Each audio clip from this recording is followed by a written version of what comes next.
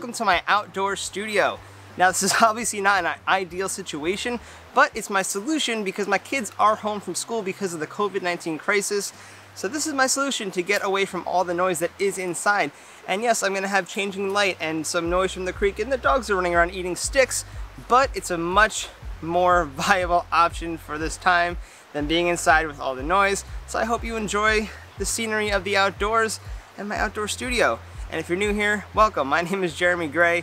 I make a bunch of vlogs as well as camera gear reviews. It's what I like to do. So I hope you enjoy this video and let's get right into it. So today I want to talk about the new lens that I bought for my Canon EOS M50, and that is a 22mm prime pancake lens with an aperture of f2.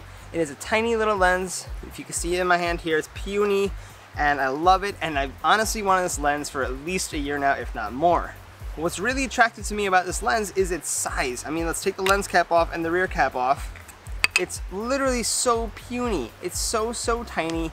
And I was really tempted to buy this lens when my kit lens broke last year, but I wound up replacing it with another kit lens because this isn't a replacement for the kit lens. Now, if it was actually 22mm, it probably could be, but what I mean by that is that this is a 22mm lens, but the Canon EOS M50 has an APS-C crop sensor. So when you put this lens on, even though it's native, you're gonna get a crop and it's gonna make it effectively a 35mm lens.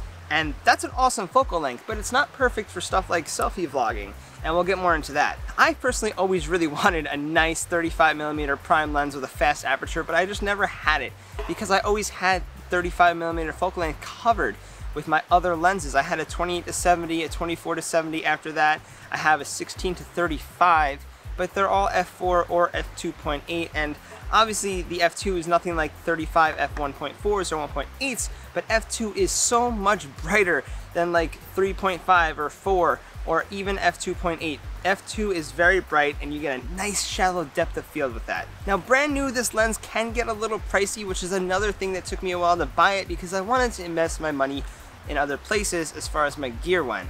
But I found a really good deal on eBay and I really just couldn't resist, and I unfortunately sold my 50mm prime lens with the Conlight adapter with it for the M50 because honestly folks, I did not use that lens almost ever.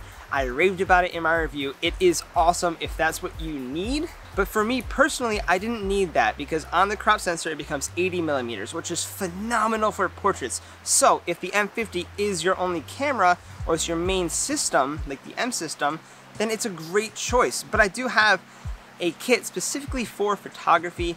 I'm a photographer first and a videographer and a vlogger second, whatever term you want to use. And I have an 85mm lens for my Nikon D750 as well as a 50mm lens and a bunch of other lenses.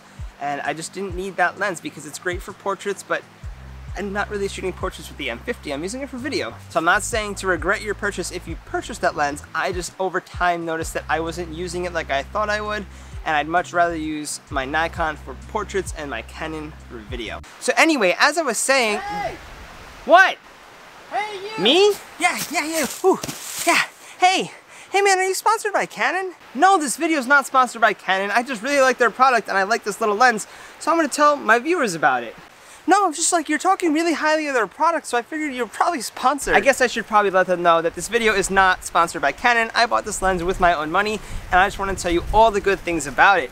Now, can you get out of my yard? Wait, why are you even in my yard? This is my property. Get out of here. Oh, I don't know, but can I stay for dinner? I'm really hungry. No, you can't stay for dinner. Please. Fine, you can stay for dinner, but then you're going. Thank you, thanks. Now that being said, I want to get into the size of this thing one more time. I'm going to compare it to the EOS M50 kit lens. I have my broken one here, like I mentioned earlier, and it's broken. So the barrel is out, so this is not fully compact as it could be, but regardless, this is how big it would be while it's on your camera. So let's take the caps off the 22. Look at that. That is a pretty remarkable difference, honestly. Like, it's smaller. It's the size of the barrel, essentially. You gotta figure you're gonna lose that metal mount when it mounts to the camera, and it's the size of the kit lens's barrel and when it's extended. So that's pretty small. Now, even though it is smaller than the kit lens, this lens still does weigh 102 grams, which is honestly insanely light. It's like 0.23 pounds or something. And the kit lens weighs 130 grams. So a 28 gram difference, but the package is so much smaller that it really doesn't bother me. It doesn't feel heavy. I mean, the system's not heavy to begin with. This lens feels like a feather, the kit lens. But we're not talking about that, we're talking about this. So let's get into some of the reasons why I wanted this lens so badly in the first place. Now, aside from its size and its weight, which are huge factors into it, I love the 35mm focal length, like I said.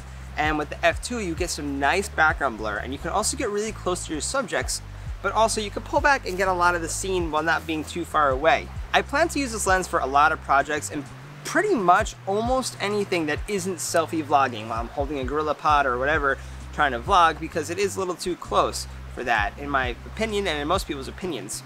Another key thing I want to point out is that the kit lens at 22mm becomes f4, and that's double f2, and it's honestly a huge difference. So you're not going to get that same look. This is much better for low light, and I really wanted a lens that could perform as the sun was going down and at night, and if I wanted to go around and get some night shots on the streets, this lens just did not cut it because of the 3.5 maximum aperture. It was not bright enough for nighttime, and I'd had to stay at 15mm, which is around 22mm, to get that aperture. If I wanted to go to something like 22mm to get that 35mm look, it becomes f4, and it's just not bright enough. So I really wanted something I could use as it got darker or early in the morning, anything along those lines. For anybody curious, this takes a 43mm filter thread size that goes on the front of the camera. Now that is different than the kit lens. The kit lens is a 49, so you cannot share filters. So I did have to buy a new variable ND filter for this lens, but I don't mind that much because then that's also going to stop me from switching back and forth when I'm out shooting. So that's not the worst thing in the world. Plus the filters for these small lenses are relatively cheap.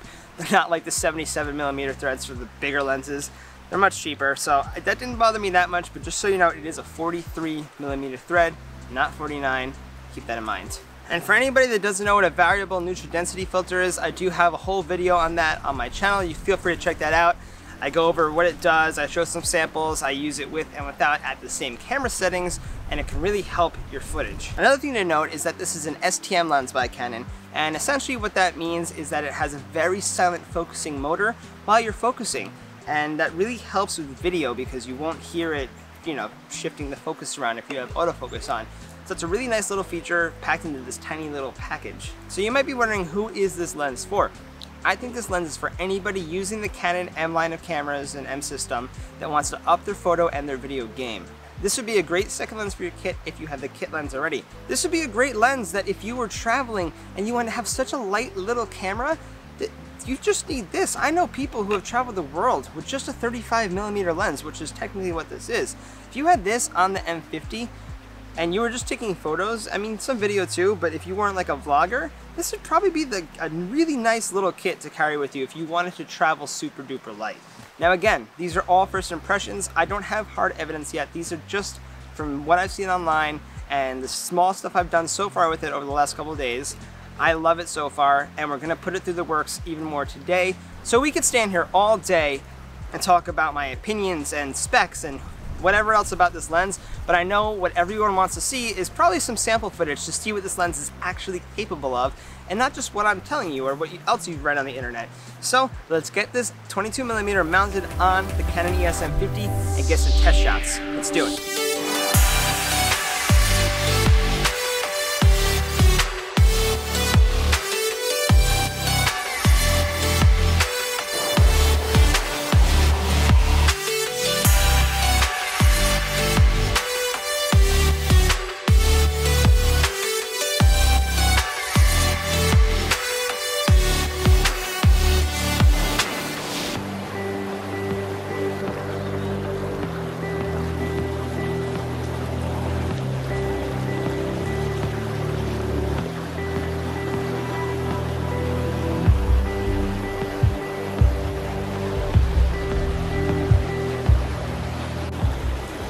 So that wraps up today's video on the Canon 22mm f2 lens for the EOS M series of cameras.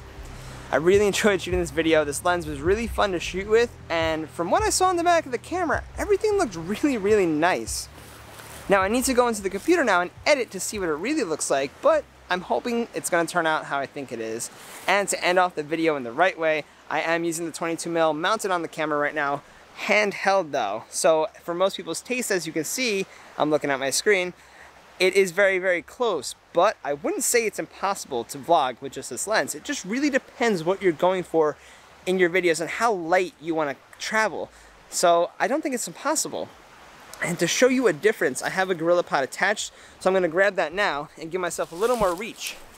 And this looks pretty great in my personal opinion. Now keep in mind the microphone is now even further away from me because this is a pretty long stretch I'm doing with my arm fully extended with the GorillaPod. So let me know down in the comments how the sound is with the mic further away. But just at first glance, this doesn't seem so far-fetched to vlog with by itself. Now, it's not going to be for everyone. I don't know if it's for me. I'm definitely going to explore it a little bit more because I don't need a super wide 15mm perspective. This is kind of okay for me. But I want to thank you all for watching.